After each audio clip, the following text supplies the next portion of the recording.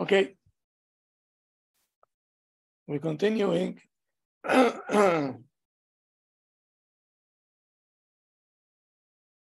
Of how to create a good atmosphere and how far it can go. And let me start with the story, Dafka. The story was in Eretz Israel. There is few boys,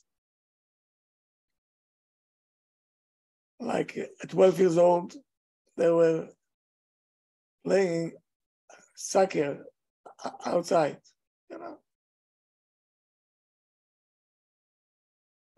But next to them, it was a small school that one of the organization they're doing outreach.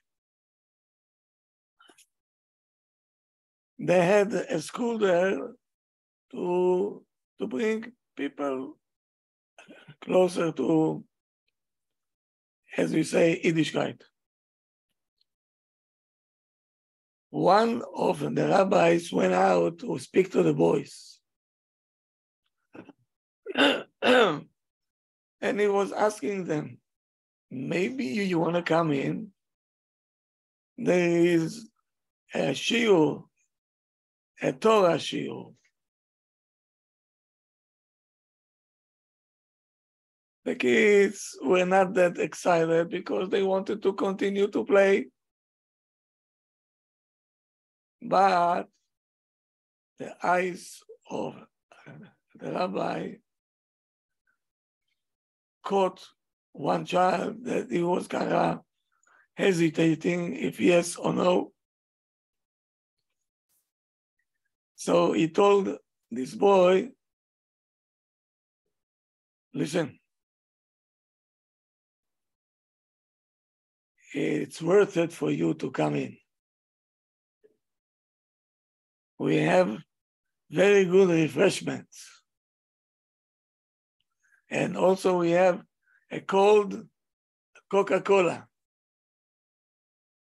We have a cold Coke. So the child says, what? There is a Coke? Okay, I'm coming in. And he came to the class. And he said, I'm going in because I'm thirsty. Thank you, John. Not because of the shiur, because he's thirsty.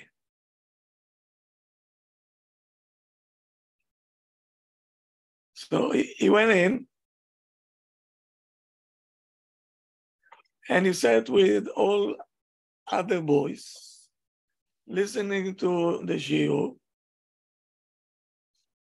And Bemet, he saw cookies and cakes and pizza and cold Coke, like he promised. And the atmosphere was very nice, very nice.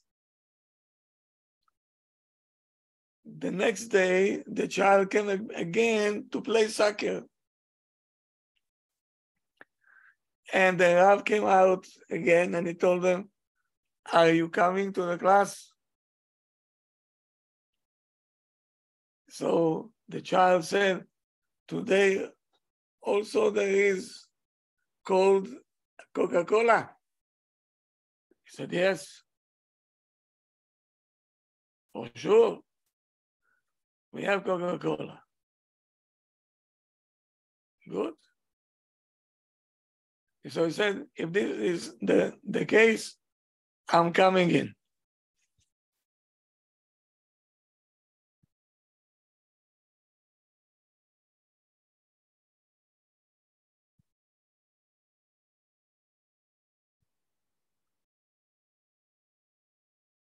Okay. The Coke or the goodies, it's good to bring the child inside. But if we're going to stay only with the Coca-Cola, what is going to be the end results?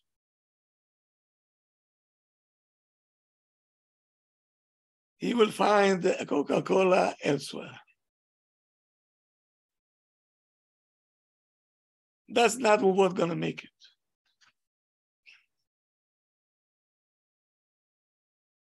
The main thing is to bring him inside and then to feed him what it needs to be fed.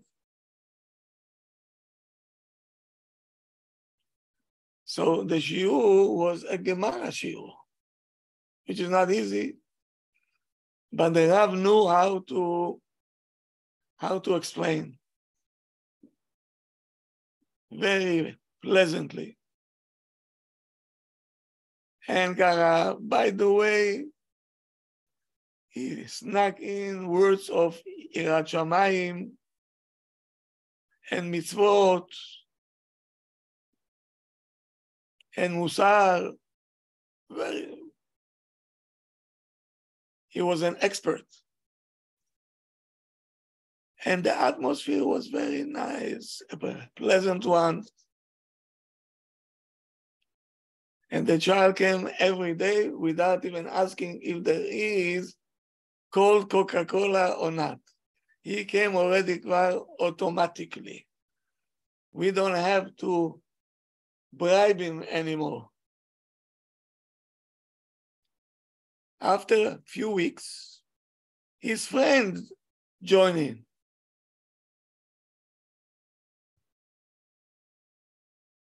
He was telling them how good it is, how enjoyable it is, so they came also. But this child was the one of the steady ones. And he finished even few masechtot, few Gemarot he was able to finish with them. In the age of 15, already 3 years passed. He was until then in a public school. Now he's saying to his Abba, I want to go to yeshiva. Huh? Imagine 15 years old boy that never went to yeshiva. All of a sudden, he wants to go to yeshiva in the age of 15. His parents were far away from Judaism. Even though they are Israelis, but they're far away. And they didn't understand what came into the mind of this child. So his father asking him, do you understand what you're talking about? And the child, with a stubbornness of a teenager, he says, yes, I understand. I thought about it, and I want to go to yeshiva. I love the Torah. I want to go to yeshiva. The father got very angry at him. Very angry. He said, hey, you, listen to me. If you're going to a yeshiva, I'm not going to give you a dime. I'm not going to give you a dime. And his father was a wealthy man. He grew up, as we say, on a silver platter. So this was the only weapon that a father can use. You're not going to see it anymore.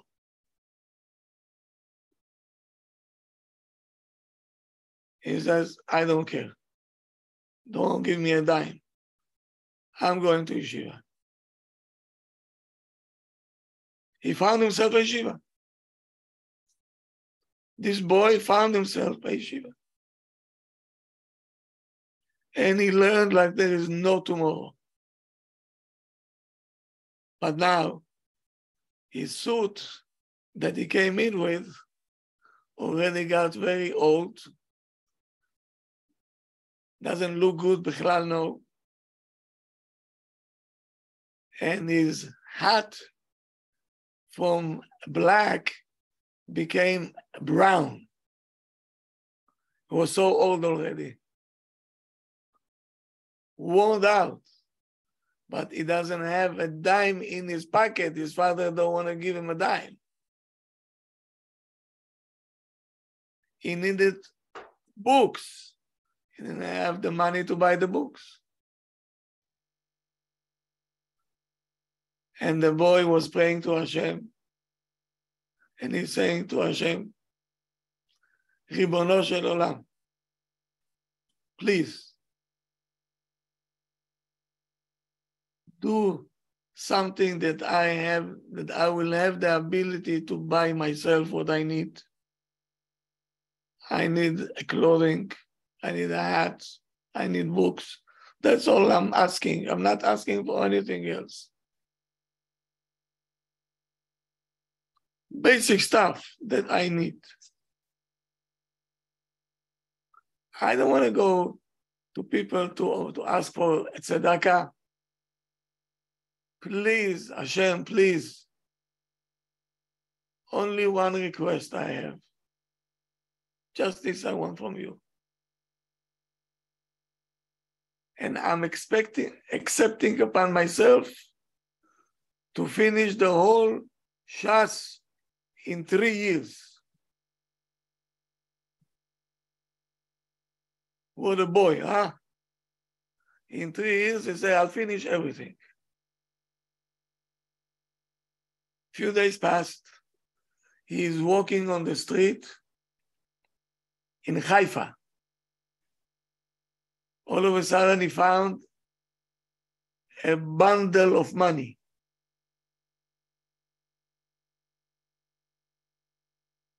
Somebody lost it. He picked up the bundle, counted out 20,000 shekels, like $6,500. For a yeshiva boy, it's wow. He found it. So now he didn't want to use it. He has to ask his Rebbe, I found it on the street. Do I have to announce it? It's mine. So look how much temptation there is. And yet he says, I'm not going to touch it unless my Rebbe will tell me it's allowed. He came to his Rebbe. He told him, Rebbe, I found 20,000 shekel. He told him, where did you find it?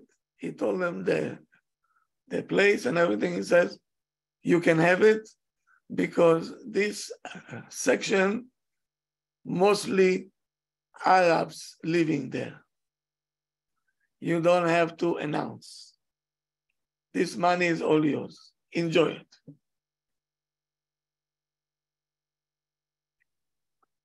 And the child was praising Hashem, thanking Hashem. You answered my prayers, and he bought himself a suit, a hat, books, whatever he needed. Good. Now he has to finish us in 3 years. Okay? He's learning day and night. A promise is a promise. Day and night. So, באמת, after 3 years, he made Siyum HaShas. What a party, huh? A child finished a Shas.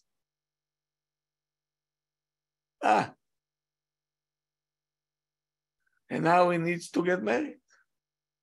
Yes? A person coming to the yeshiva, a wealthy man, he has a daughter, and he is asking the Rosh Yeshiva, I need a good boy for my daughter. I'll take care of them, everything that. but I need a good boy. He said, my daughter, she is tzanua, tzadeket, irat shamayim, and beautiful character, midot tovot. And she is very smart and very talented. Everything that you want is there. No.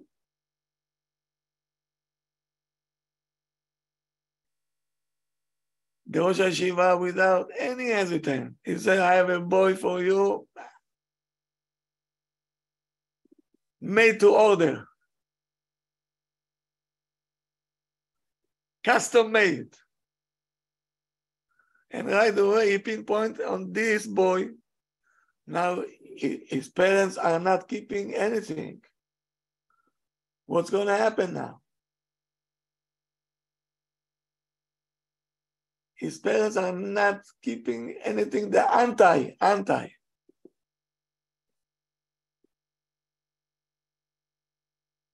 So the Rosh Hashiva says, such a Bachu, learning day and night. He finished Shas already.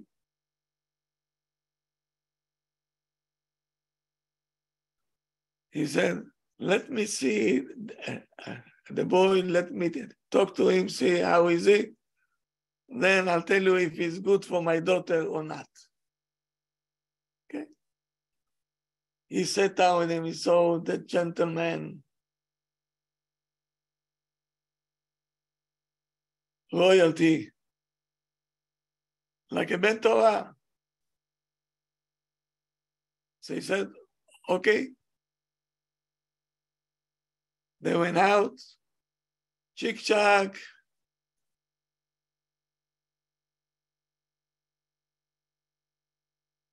And they got engaged. The father of the boy saying to the Mechutanim, I'm not going to give a dime. Don't count on me for the wedding. I'm not giving a dime to this kind of a child that I have. Could you imagine? He has such a boy, and he said, I'm not giving a dime, I'm not giving.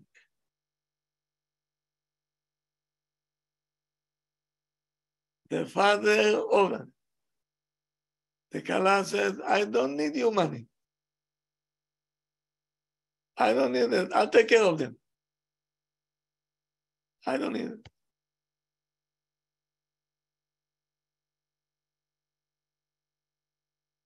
So now, listen to this now. In the engagement, the father of the Kala coming to the boy, he's saying to him, maybe you can tell me how you were able to finish the Shas in 3 years. How did you do it? So he told them the story. He said, I didn't have a dime, and I promised Hashem that if Hashem will send me what I need, I'll finish the Shas in 3 years. And I found 20,000 shekels on the street. And I had to finish the Shas.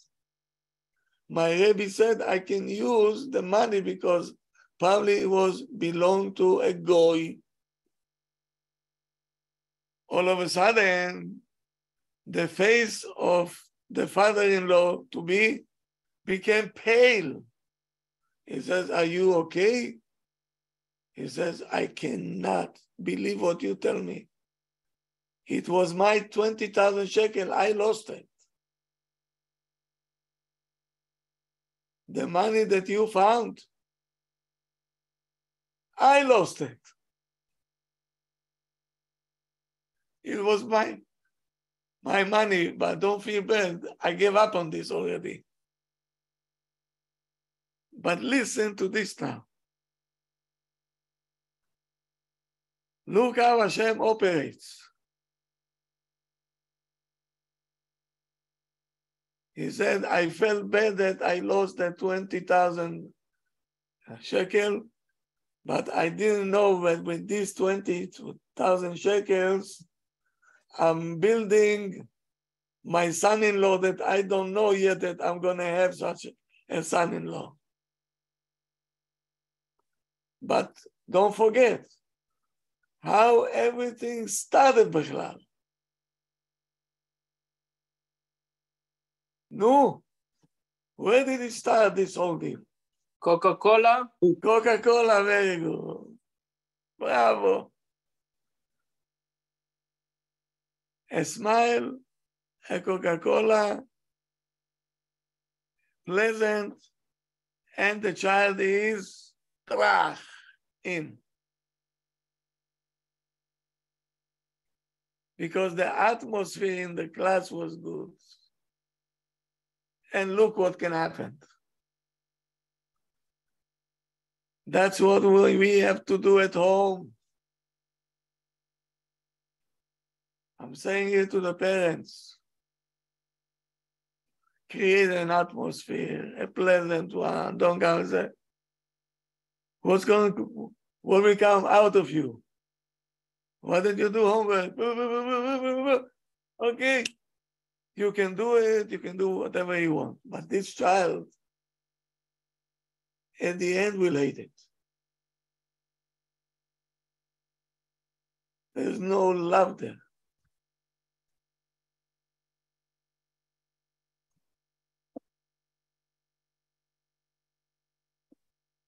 ברוך אתה אדוני מלך העולם שהכל נהיה לו.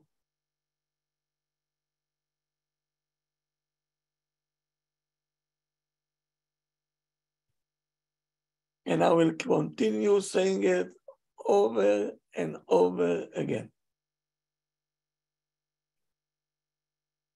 You don't know what atmosphere can do.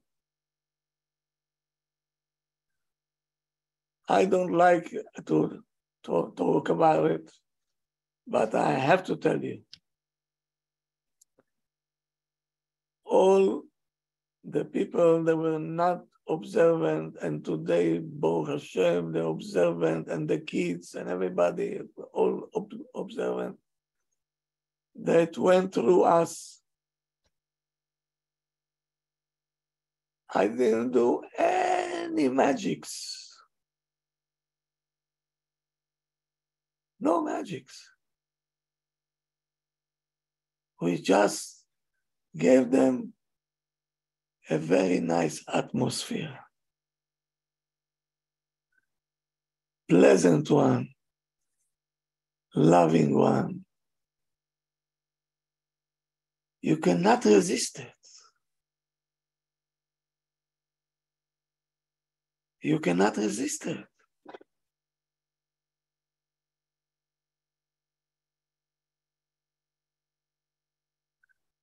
A child is not a number.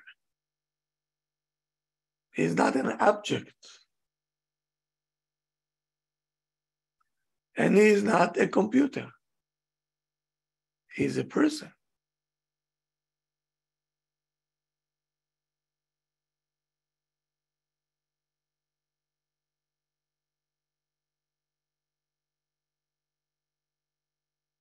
Do you know how many kids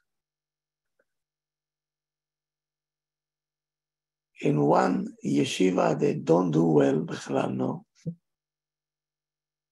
When they change the yeshiva to the other one, a different child. What happened? What happened? Ask yourself. In the other yeshiva, the atmosphere was not good.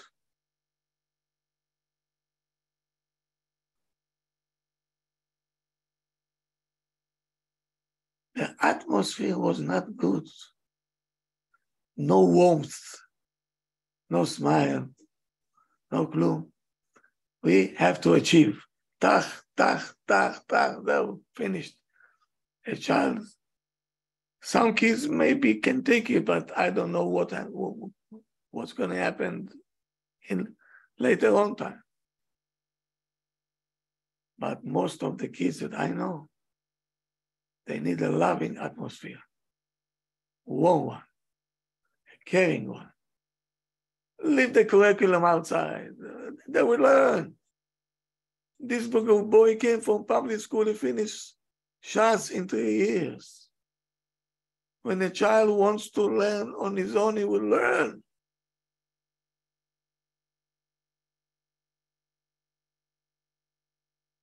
He just needs to feel the sweetness, that's all.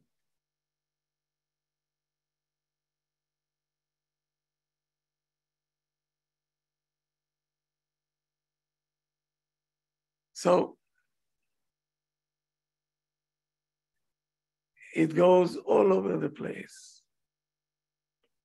You know, some kids hate Shabbat. Hate it. Why? Why? Why should a kid hate Shabbat? Such a beautiful day.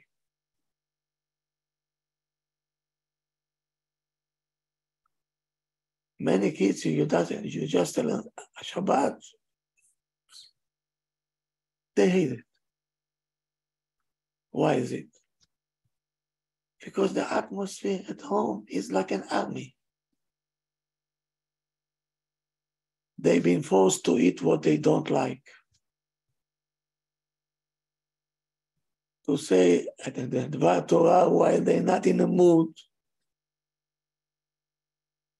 We're forcing on them. So the atmosphere is bad atmosphere, so they don't like it.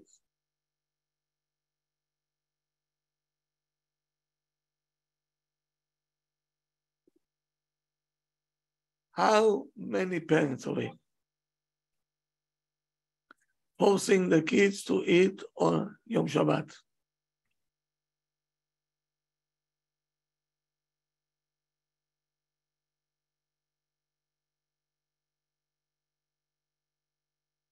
You don't want to talk to me?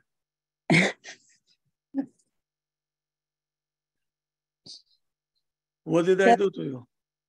We want them to sit at the table. We want them to eat. We want them to join. Of course, yeah. And what they want? They want to play sometimes. They don't want to sit at the table. They don't want to eat this. They would only want to eat that. Okay.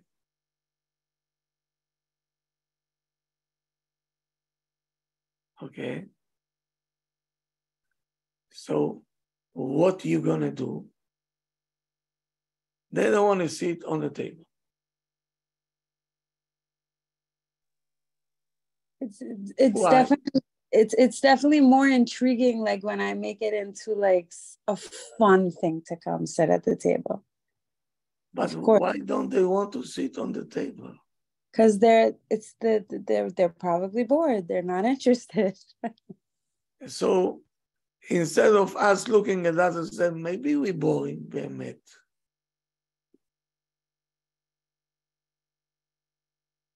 So right away, we're aiming at the child.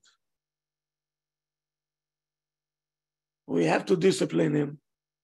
So we have to show him when Yom Shabbat, because Abba is at home, Habibi, start to use your authority.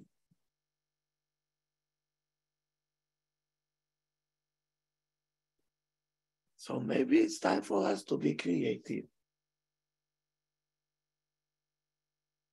What do you say?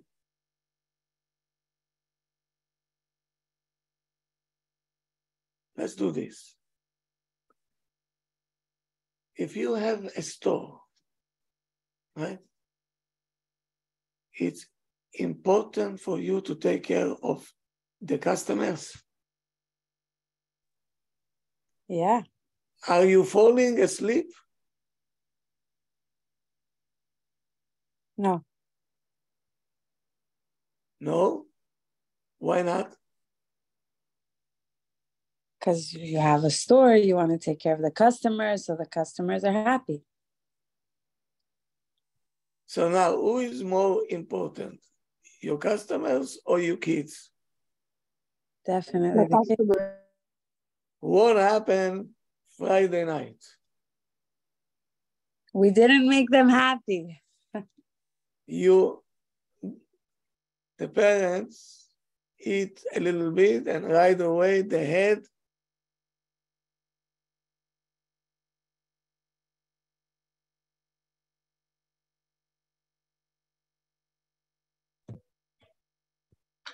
we're sleeping.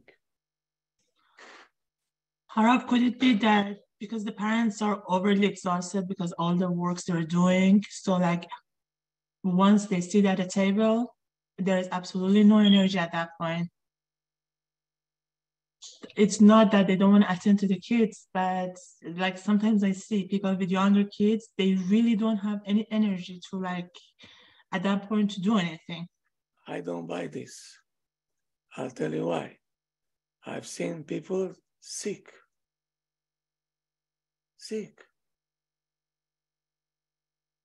Going to work.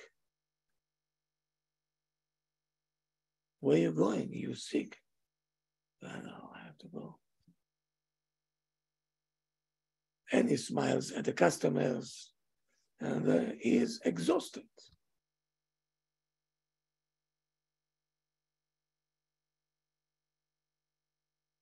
That's the truth. We have to say it.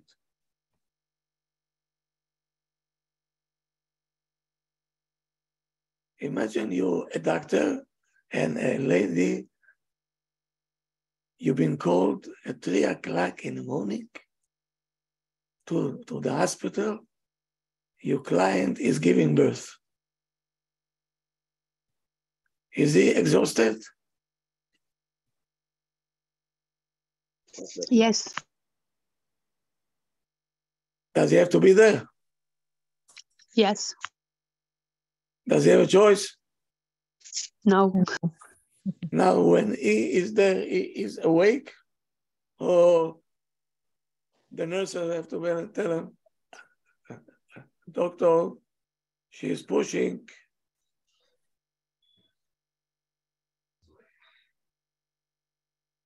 No, they're awake. They're completely awake. But then 2 hours later, they collapse. Why they awake? Why?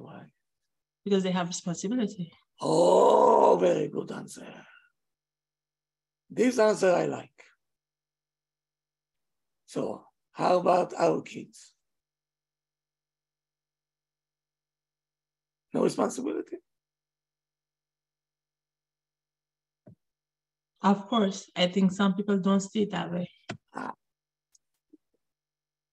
So don't blame the kids. They need what they need.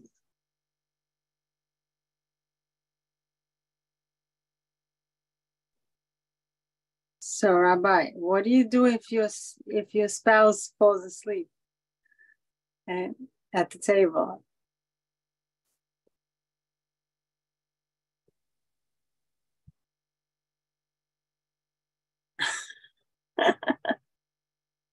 I don't want to create problems now.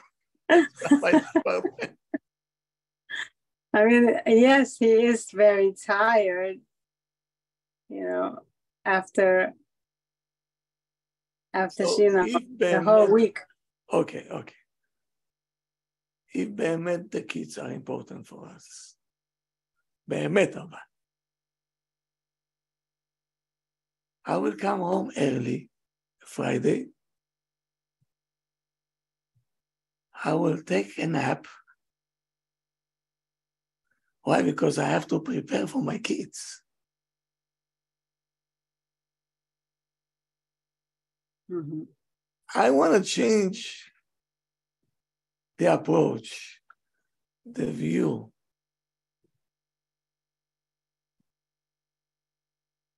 We don't give him enough attention, and that's what I mean.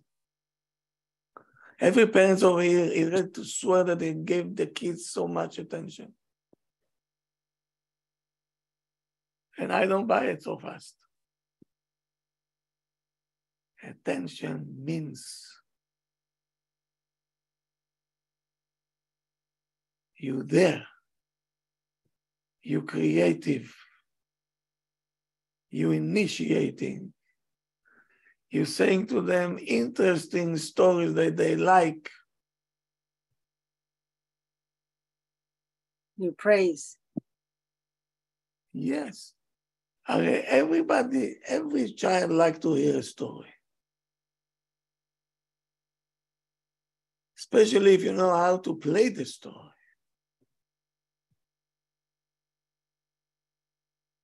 They will wait for Shabbat. They will wait. Let's see what Abba is coming up with this week. What a story we're going to hear. And you make a quiz with prizes.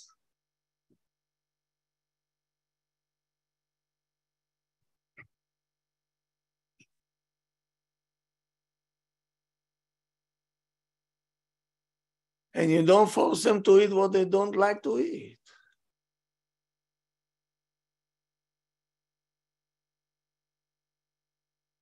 Enough with this. You know your kids already. You should ask them, what do you want me to cook for you for Shabbat?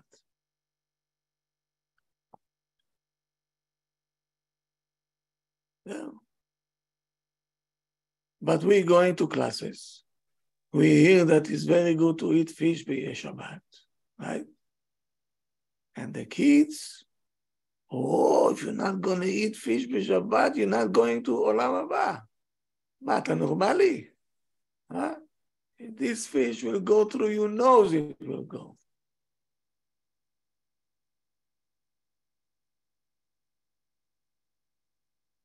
Why? Because he's a child.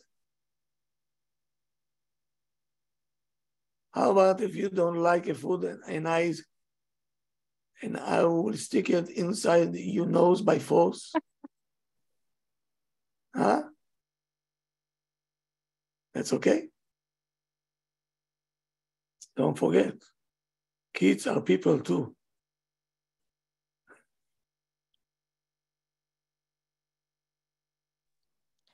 Rabbi, can I ask a question? Yes. On Shabbat,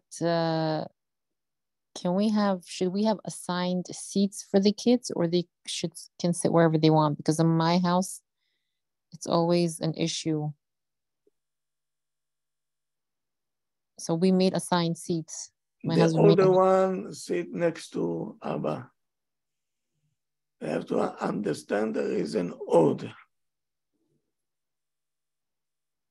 It's part of the chinuch, part of the respect. Even if it's a girl, if the girl is first, she should sit next to the father? So in this case, she should sit next to the mother.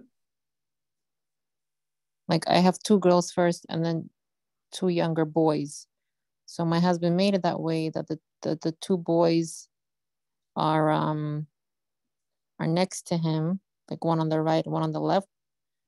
But then one of my daughters always has an issue saying, I'm older, why? They're younger than me, why do they get to sit? I can hear it. So there's always an issue with the seating arrangements. So if she wants to feel important to sit next to Abba, what's wrong with that? But then my boys don't want to give up their seats. They're saying, no. They all want to be next to him. So you're taking the boys and the girls, and we should start to explain now. Okay? Or you can do every week, we'll switch. This week is yours. Next week is hers. This one. So everybody knows the turns. That's a good idea. Mm-hmm. Right. I suggested that, but my husband doesn't like that idea. He thinks it's going to be too complicated and too confusing, Why? Constantly switching. Make a chart. Mm-hmm. It's a good idea. Don't you have a calendar? Yeah. Right. This Shabbat, Sarah. Next Shabbat, Chaim. Third Shabbat, Moishale. Fourth Shabbat, Elisheva. And that's how it goes. Finished. What if Ima wants to sit next to Abba? Also good.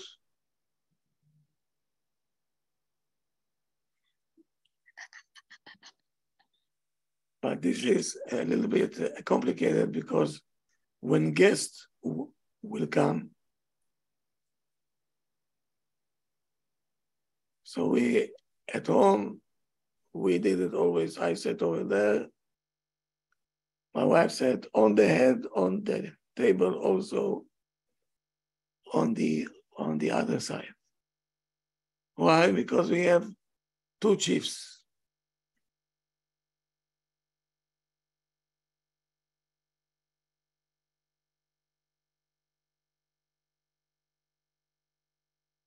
You see, if the atmosphere is good, it will not come to this.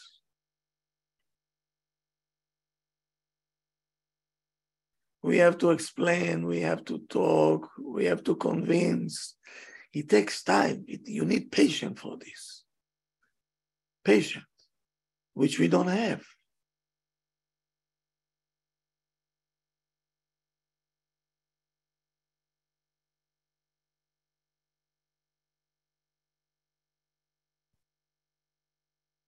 So, Shabbat should be the day that the kids looking forward to.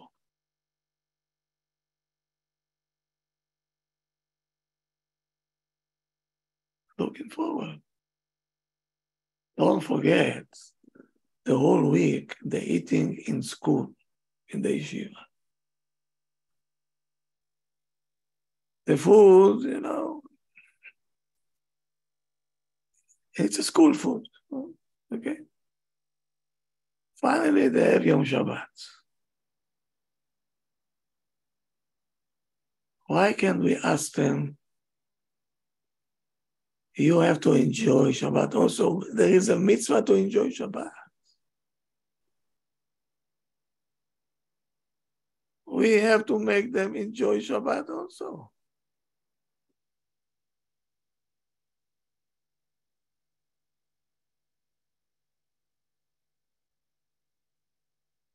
Ask them, anyway, I'm cooking, so let me cook something that you eat. Not only that. Did it happen once that you screamed on your child by Shabbat?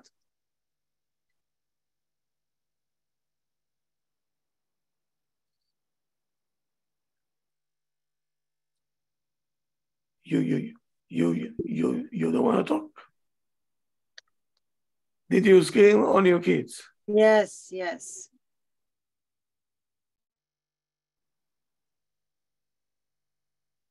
What you will do if your husband will scream at you on Yom Shabbat?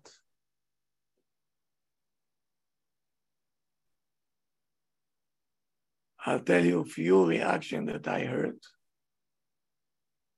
When my husband started to raise his voice, I left the table and I went to my room.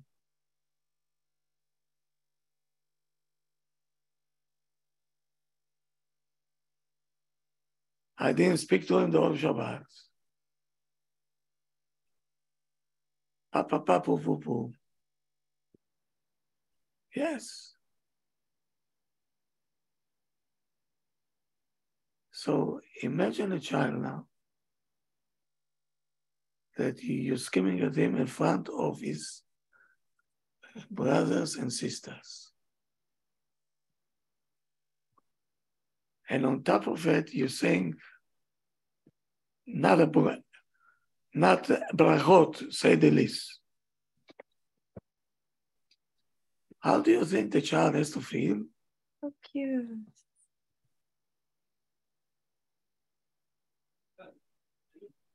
How do you think the child feels? Embarrassed? Yes or no? Yes. Yes. Humiliated? Yes. Yes. You took away all his respect, dignity, self-worth.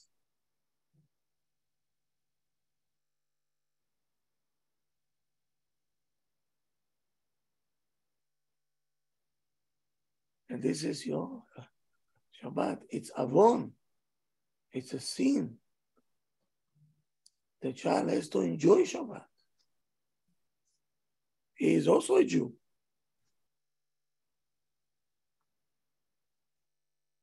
How are we going to teach him to enjoy Shabbat?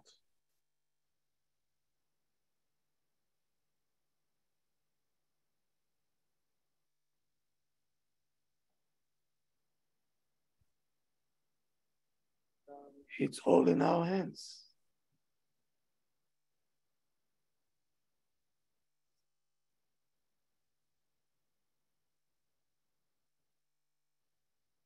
Oh.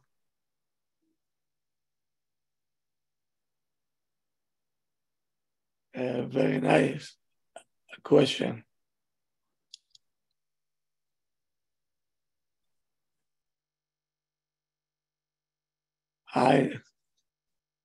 It's very hard for me to imagine who came unwanted.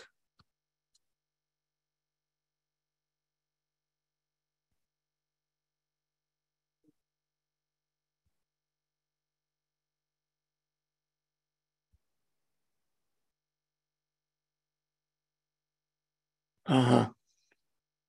I see. Okay,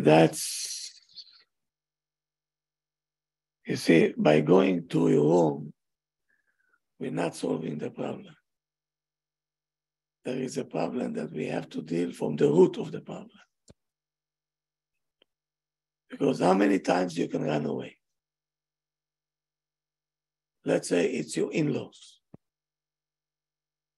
Unwanted. But where are you going to run away?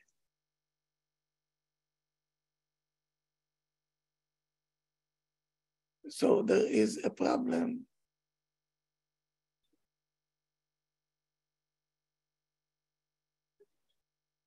Because the past 15 years, you didn't take care of the problem. If it's the side of the husband, so the husband had to talk to his parents and tell them, you're destroying my home.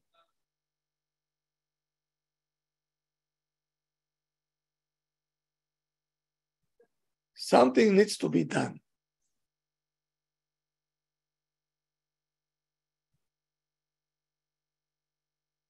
So, if he's not on your side, what do you want me to do?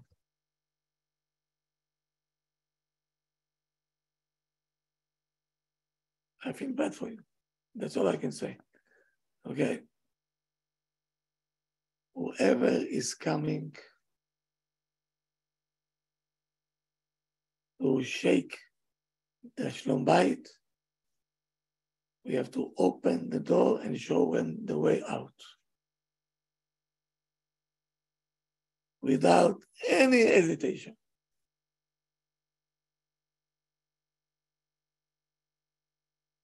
If the parents don't know how to keep the mouth shut,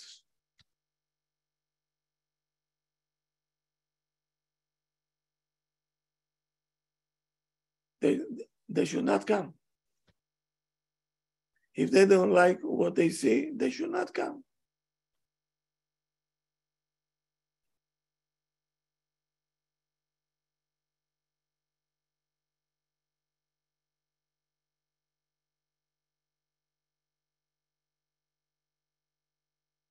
Everybody should know, did you marry your wife or did you marry your parents?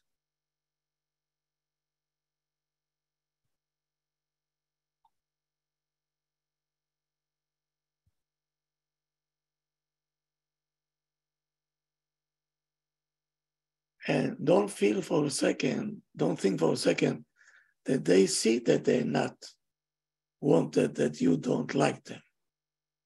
And still they're coming.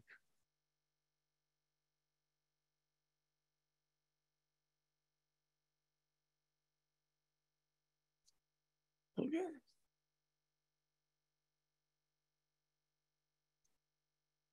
They'll come.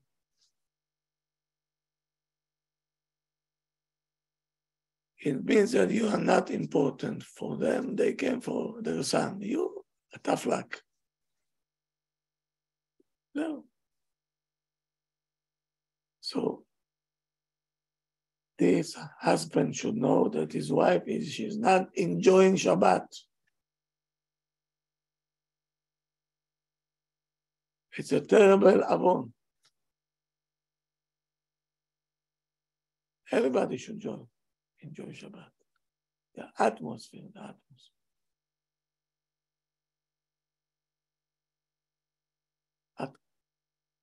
Even the Gemara talks about it. If a person have money either to buy Hanukkah candles or to buy Shabbat candles, very poor. Either this, either this. What is that the law? He should buy candles for Shabbat, not for Hanukkah. Why? Shlom Bayit.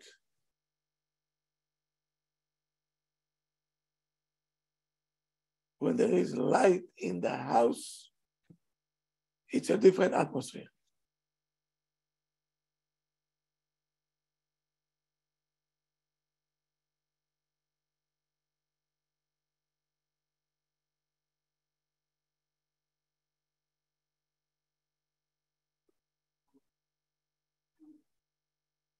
So, I hope that you got the message. It's a very important one. Many kids get off the derech because of this.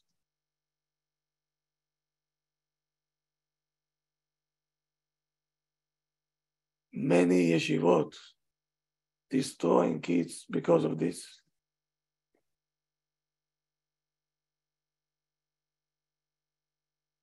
And many parents doing also injustice, but not making the house a pleasant atmosphere. That's why when you have Shlom Bayit, it's a pleasant to come to your house. The kids will feel so good. If you don't have, imagine how a child feels.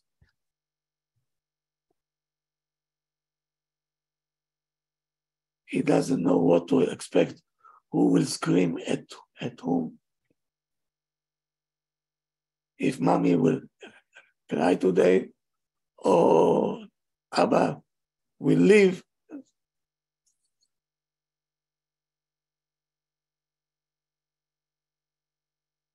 That's a place to live.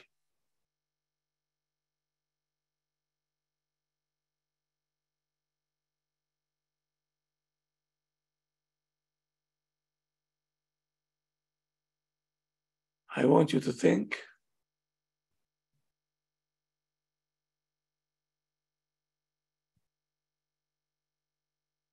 And in Mirza Hashem, see you tomorrow night.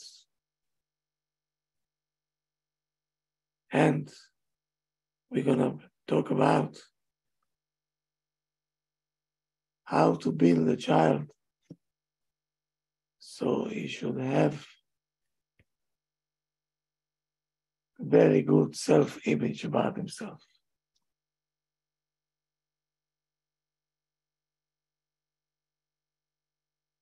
Have a good night, everybody. Thank you, Rabbi.